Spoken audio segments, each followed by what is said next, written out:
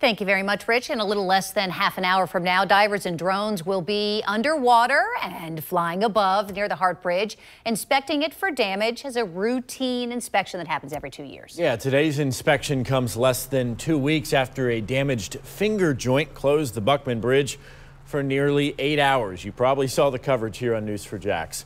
Now, News4JAX reporter Jennifer Reddy tells us today's inspection is not in response to that closure. It is routine.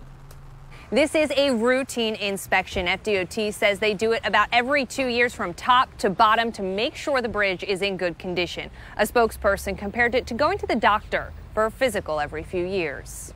Every day, thousands of drivers pass over the Hart Bridge. It's an iconic piece of infrastructure for our city, and we want to make sure that the bridge is around for a really long time. Hampton Ray is with the Florida Department of Transportation. The agency is conducting a routine inspection on the decades-old bridge. Well, these are specialized engineers. Their whole job, they've dedicated their entire jobs to looking at the nooks and crannies of infrastructure. Today, crews will focus on the structure underwater. We have folks that are going to be in the water to look at the piers that actually stick into the mud, and making sure that we get that. It's got to be reviewed within 2 feet from the eye.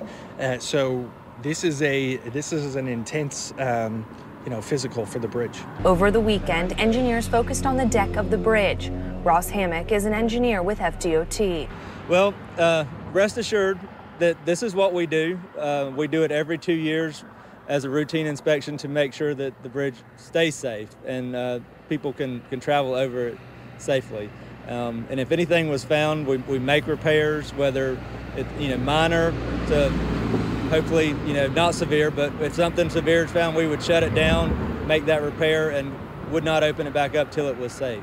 Engineers say this inspection can take up to 4 weeks. And during this routine inspection, officials say the bridge is safe to travel on. Jennifer Reddy, Channel 4, the local station.